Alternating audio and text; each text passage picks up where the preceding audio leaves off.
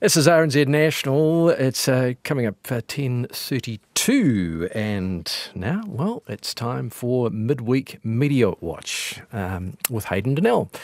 So you wanted to start with the major international news of the day, Donald Trump being arrested, Hayden. Yes, Mark, kia ora. Relatively significant news. This is how the moment played out on CNN.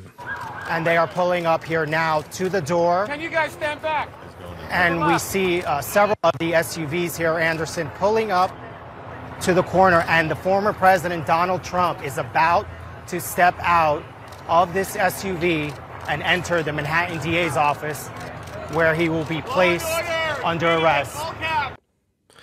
Now, that was accompanied by drone footage. I guess they closed off a street or something of Trump exiting a car, entering that DA's office in Manhattan, getting arrested. There's certainly been a bit of criticism of how this coverage played out, hasn't it? Yes, not that bit in particular, but the lead up to that moment. So the TV media outlets spent an age, this is in America, like maybe 24 hours covering Trump's plane commute from Florida to New York. They filmed the plane for lengthy stretches of time while it was stationary on the runway tarmac, and the action was pretty slow. So at one point, on-air talking heads were actually monitoring the progress of his luggage. The luggage is starting to come out from the bottom. So my guess is that they don't want to get off the plane until the luggage is in the cars. That way they can just come down the stairs and then be ready to go. So we're just kind of watching this. We've all waited for our luggage at airports, and that's kind of what we're seeing play out right now. Scintillating stuff, live TV there. The allegation from some of these commentators was that the media on this story was basically repeating the mistakes it made in the past, where it helped create a cult of personality around Donald Trump in 2015 and 2016 by delivering this kind of unfiltered, unmediated, absolutely overwhelming coverage of his every move, no matter how mundane.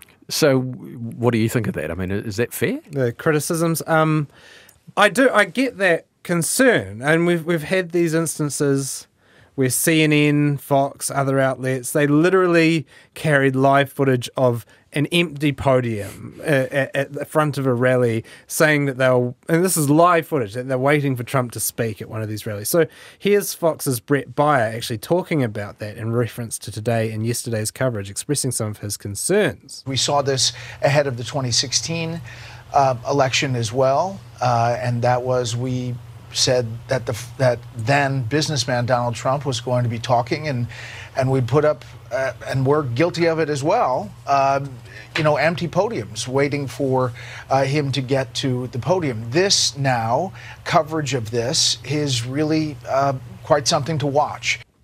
I think he's trying to dance around a bit of a delicate point there about Fox News, his own network. But they're saying that they're doing the same thing again. And Mary Trump, Trump's niece, one of his prominent critics, said basically the same thing on Twitter. She said, the media's insistence on covering every aspect of this man's life to the exclusion of all else is one of the reasons this country is in such dire straits.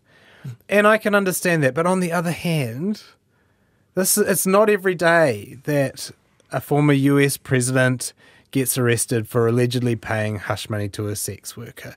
This is major news. It's not just a campaign rally. It's not like filming an empty podium at a small campaign stop in Iowa or something like that, New Hampshire.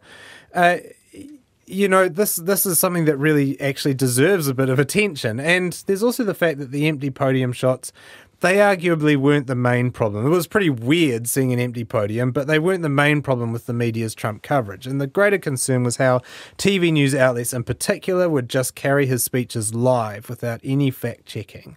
And the issue with that, of course, was that he would say a whole bunch of lies, distortions, and half-truths. And by the time fact-checkers could even, get their socks on, they'd flown halfway around the world on social media and the Margosphere, media sphere. That's really the issue, the carrying of the speeches live. And so rather than just the attention itself. And it's worth noting on that front that at least NPR, the National Public Radio Service in the US, it did refuse to cover Trump speaking live today, and it did affirm its commitment to covering other news. So maybe there is a little bit of learning taking place in the US media, even if it hasn't learned every lesson. Well, speaking of the media's performance, you wanted to briefly note that the results of a new survey, and this is on trust in the media, and it's just come out this week. What were the key findings? Yeah, forgive me if I sound like a stuck record or you're getting deja vu here, but trust in the media is down. I feel like I say that every year, and that's because I do say that every year. So in 2023, 42% of people said they trusted the New Zealand media. That figure has declined every year for the 4 years that this survey has been running. Has been run by the Journalism, Media and Democracy Centre at AUT. And so in 2020, it was actually above 50%. 53% of New Zealanders trusted news in general. That dropped to 48% in 2021 and 45% in 2022, and again further this year. So what are the reasons for that decline? So in the words of one of the study's authors, that's complex and not fully understood. And they've got a whole bunch of theories on it and responses from the survey respondents. But one of them is obviously just the huge, what you talked about with Anjum just now. I mean, the huge amount of discourse on social media aimed at undermining people's trust in society's institutions, including the media. And that crusade has been particularly intense in the last few years with the rise of anti-vax belief, and the adherents of that have now spread into other online subcultures, including the anti-trans movement. But it can't maybe just be that, because on the other hand, only 14% of the people surveyed said that they actually trust the information they get on social media here. So they actually said that they said some other reasons for the decline in trust. They were cited by participants, and they include that the news is biased, they think, or that media organisations aren't transparent, or even that reporting is full of grammatical errors. I don't know if that's something that bugs you, Mark, but I mean, one thing I found interesting, 61% of people who didn't trust the news said that they didn't trust it because of government support for the media. They didn't think that the media could be independent. But that clashes with another finding from the same survey. TVNZ and RNZ are still the most trusted news brands. And I don't know if people know where we get our money from, but RNZ is fully government funded and TVNZ is, of course, a state enterprise. So a little bit, it's pretty hard to really define. It's pretty hard to work out exactly what the source of, to put your finger directly on what the source of this distrust is. So, I mean, this declining trust, I guess that's the headline, but another finding is that you're actually, we as a nation are less interested in the news overall. We've got tired of it. We're less interested in other countries. I almost found this one more interesting in a way, and the figures are more startling. We're world leaders when it comes to not caring about the news. So 69% of respondents say that they sometimes or often actively avoid the news. And Brazil was second in that table with only 54% of people avoiding the news. In Japan, the figure was 14%. In the UK, 46%. The USA, 42%. I mean, it seems that we really don't like the news here. Also, the proportion of us that are highly interested in the news are 37% compared to 67% in Finland. And again, this is a complex one to explain. I'm sure we don't fully understand it. I wonder how much of it is the fallout from our massive collective consumption of news during the heights of the COVID-19 pandemic, whether there's a bit of a hangover there. I think there's news fatigue all across the world, but we were sitting around our TVs inside our houses for great lengths of time, watching 1 p.m. press conferences and COVID numbers, and that there was a little bit of a maybe I should just listen to music after that for a little while. But the respondents actually shared some other reasons. They think that basically it's depressing. Depressing information, disproportionate amount of negative to positive news is one respondent, and others just said it's negative and divisive, and it's really hard to know what to believe anymore. Yeah, it's not heart-warming like a BBC mystery series. No, I think after COVID, probably people wanted a bit of BBC mystery. So what are some of the issues with this survey that you can see?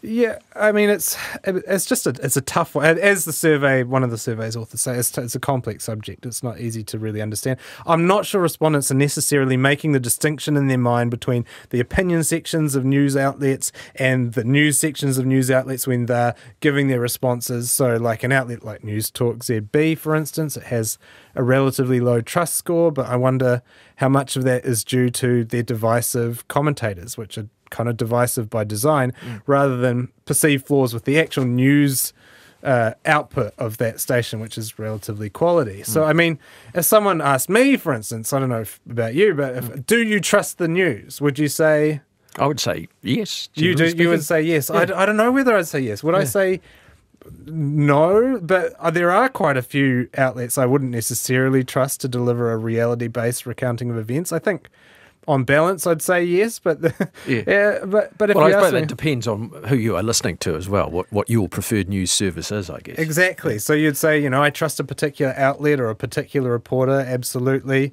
But that might not be enough to make you say, I trust the news overall. And those distinctions, they are accounted for to a certain extent with the trust scores that are issued to various news organisations on an individual basis. But I'm not sure how much I trust the overall figures on trust. I won't say much more about this, though. We're going to have a bunch more of it on Sunday because Colin will actually interview the study's authors, I think, and he's filling in for Jim Mora. Fantastic. Now, the next topic. RNZ has been at the centre of a political controversy of sorts this week, with Justice Minister Kitty Allen apologising over comments she made at her fiancé Marnie Dunlop's leaving do.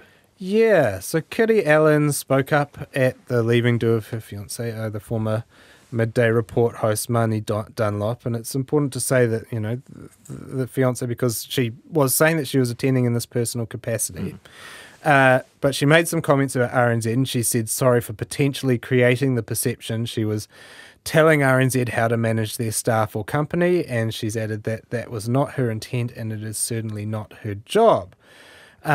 That's all been reported by various media outlets. But one thing that's still a bit unclear in the story, what is it that Allen actually said? I wasn't there. I don't know. RNZ's statement on the matter gives no detail on the actual content of her comments, but just from what I understand, they were basically praising Marnie as a broadcaster and criticising RNZ for letting her leave.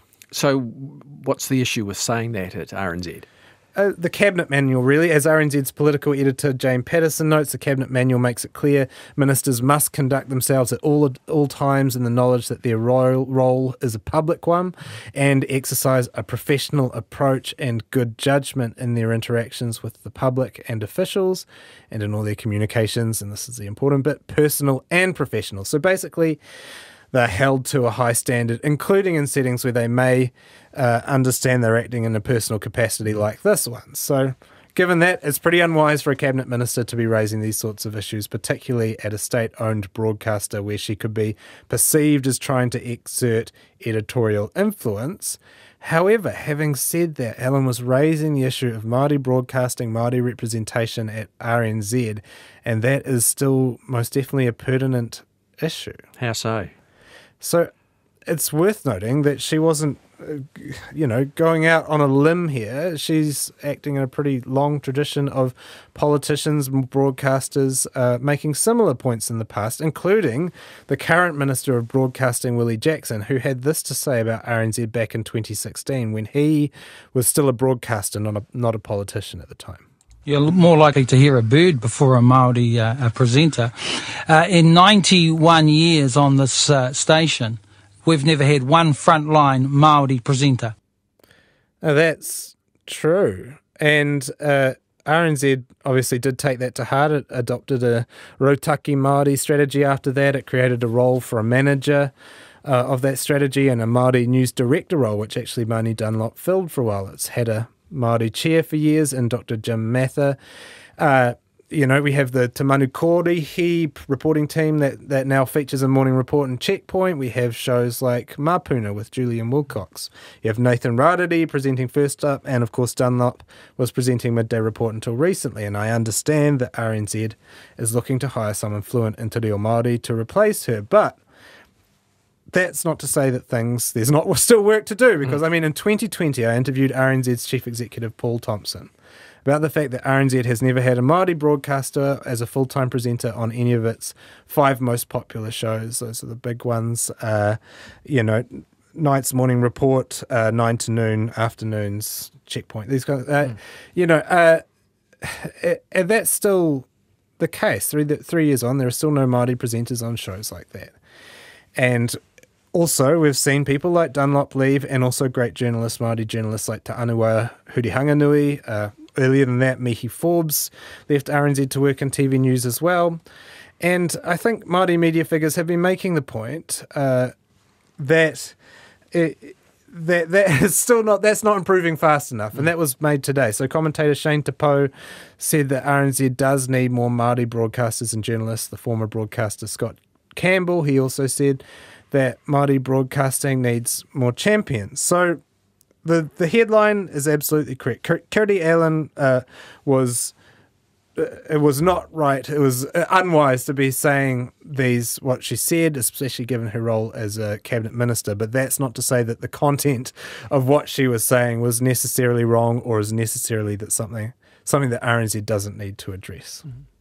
Well, one thing that is no longer a live issue, Sean Plunkett's Twitter account. The broadcaster's been permanently suspended from the social media platform. Yeah, that's right. Sean Plunkett's Twitter account was suspended earlier this week, and he's since claimed that trans rights advocates have driven him offline. Now, that's because Plunkett and his media organisation, The Platform, have been vocal supporters of Posey Parker's tour in New Zealand recently, but it does seem pretty unlikely that that's the real reason for his ban. From what we know, Plunkett's account was suspended for two reasons. That's breaking Twitter's hateful conduct rule and its rules on exposing private info. And the Fulbright scholar Guled Meyer was one of the people who did report his account. He's posted about this publicly, but he reported him over a tweet where he encouraged people to read the Christchurch Mass Killers Manifesto, which is, of course, a banned document in New Zealand. Plunkett was also recently criticised by the journalist David Farrier for posting family court documents on Twitter, and the names in those documents were mostly redacted, but they were only redacted with a felt tip pen, so people were able to put them in Photoshop straight away and figure out the names that were underneath that sort of pretty makeshift redaction. So that's breaches some of the privacy rules at the family court, and so those two things are far more likely to have been a factor in his permanent suspension than anti-trans views, which, to be honest, are broadly tolerated on Twitter, including from the site's actual owner, Elon Musk. Well, he's off Twitter at the moment, but of course he's still asking questions. He was in the press gallery in the press conference the other day, wasn't he? Yeah, that's right. So the AAP's press gallery reporter Ben Mackay actually dryly noted that Elon Musk's Twitter has higher standards than the New Zealand press gallery, which has admitted Plunkett recently. The press gallery passport has given Plunkett a new platform to raise trans issues, even if Twitter is no longer available for that task. So he appeared in Chris Hipkins' post-cabinet press conference shortly after his Twitter ban to ask this question. How do you and how does this government define a woman?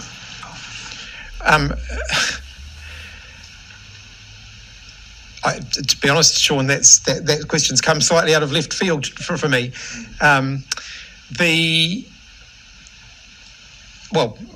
Biology, sex, gender. People define themselves. People define their own genders. Keir Starmer has said that he believes 99.9% of women do not have penises. And I know it's a strange thing for him to say, but given recent events in New Zealand, I'd ask again, how do you define what a woman is? Well, I think as I've just indicated, I wasn't expecting that question, so it's not something that I've, pre-formulated an answer on. But in terms of gender identity, I think people define their gender identity for themselves. Now, that clip has gone viral around the world, particularly amongst anti-trans activists, and they say, the Prime Minister of New Zealand can't define what a woman is. I mean, to me, that's a man carefully assessing a journalist's intentions, one that he might have some reason to be wary of, weighing an answer on a topic he probably hasn't thought that much about or thought that he'd have to address at that moment, and coming back with an answer on the thing that he wanted to focus on, in that case, I think, gender identity. I mean, that's been mocked, presumably because people in anti-trans spaces online wanted some version of the answer. A man has a penis and a woman doesn't, some sort of biological essentialism like that. But and indeed on the platform, Plunkett said his original question was going to be something along the lines of, can women have penises? However, what Hipkins actually focused on is the correct answer Legally, I don't mind a little bit of pausing and thinking, to be honest. If you've got a tricky question, then pause and think and say what you want to say. And I think that what he said was the correct answer legally. In New Zealand, we have gender self-ID and people are allowed to define their own gender. Take your time to figure it out and then, yes, give your answer. Yeah, better to not say anything than to say something stupid. Well, that's right. Will get you in say trouble. Say the wrong thing so easily. A more positive note now, you wanted to issue a bit of praise to a couple of media organisations who include people who don't always get included in news reports. Yeah, News Hub Nation and Morning Report went, they went out of their way this week to include people who are part of what's often referred to as the working poor in their stories this week. And so News Hub Nation usually starts its program focusing on one of the great and good, a senior government minister or an opposition leader, but on Saturday it took a different tack, interviewing Thomas Mamoisia at the top of its show. And he's been in his job for 23 years and his take-home pay is just over $1,000 a week. But as the News Hub Nation reported, he's paying 10.1 interest on his mortgage, which he got from a secondary lender, and his weekly payments are over $900. So he's basically got $100 to $200 to pay for everything else, and it's not enough to live on. And he's had to accept help from his adult children along with his local marae. So here he is talking about that. What do you think about the fact you've been working for 23 years in one job and you're having to go to the local marae for food parcels? Well, I had to swallow my pride for the first time I did it. But yeah, when I thought about, what else can you do? Now, despite that assistance and despite being, again, in full-time work, he's now on the verge of losing his house. Is there a chance that you could lose the house? Yeah, or that's a possibility. There's this phrase, the working poor. Yeah, I was just going to say. Yeah? That's me, yeah. That's me and probably everyone I know. So Hayden, was News Hub trying to illustrate in that interview what the rising cost of living? Yes, pretty much this is putting a human face on the rising cost of living and a human face on the actual impact of stuff like the Reserve Bank raising interest rates as it did today. So it actually preceded an interview with Finance Minister Grant Robertson. That screened immediately afterwards. And before it even started, Grant Robertson was confronted with Mamoisia's words at the start. And, I think it helped frame what could have been a dry political talk about the costs of and benefits of adjusting the OCR. Instead, he had to address a real situation, a real person that was impacted by it. So here's Robertson talking about the possibility of Mamoisia losing his house. He's likely, or says it's a possibility, he's going to lose his house. Is that a sign of things to come?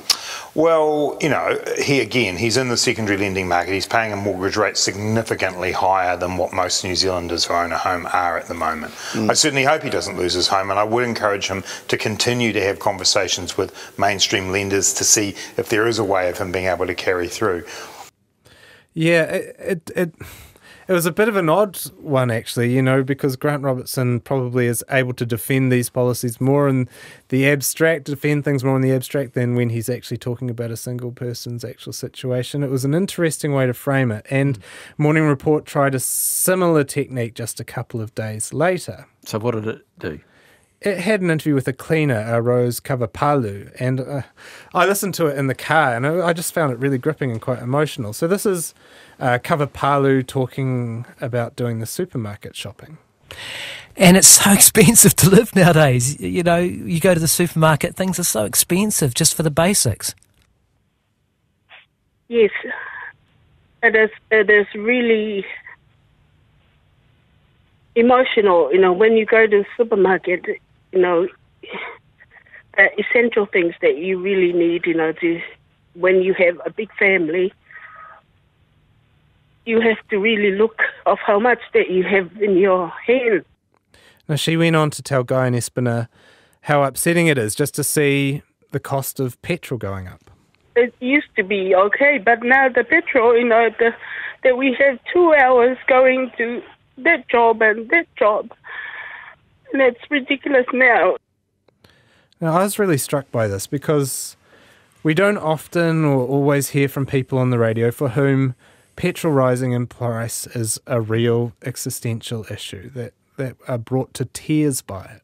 We hear economists and politicians talking about it in the abstract. We hear people complaining about it that aren't actually going to lose their livelihoods over it. But not many people like Kavapalu who struggle to pay, who have to choose between paying for petrol and feeding their families the basics, and sometimes having to choose one or the other. And so it was quite a raw interview, and again, one that informed a subsequent discussion, this one between Espina and the Reverend Stephen King of the Living Wage movement immediately afterwards, and that became more personal having heard from Rose.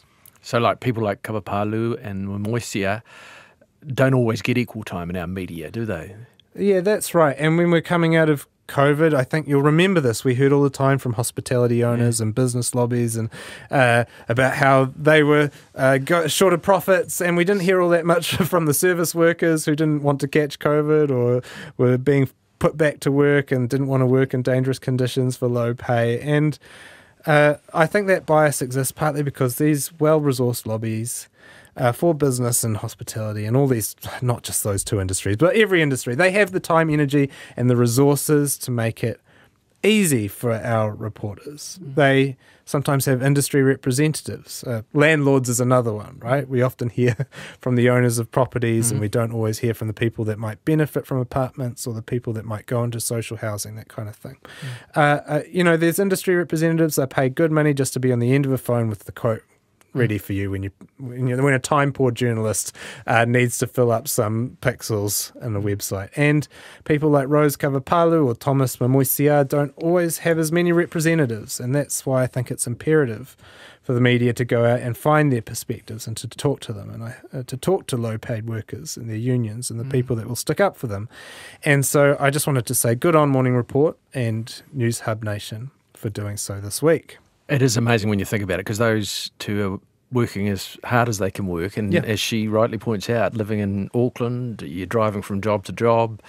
It takes hours. You're running out of gas and you can't afford to refill. I mean, it's a terrible situation. And it's humanising as well, because we often hear rhetoric about how people are lazy if they're poor, and these are people that are working full time and just actually can't afford housing and the basics. And I think that that's a really valuable perspective to include.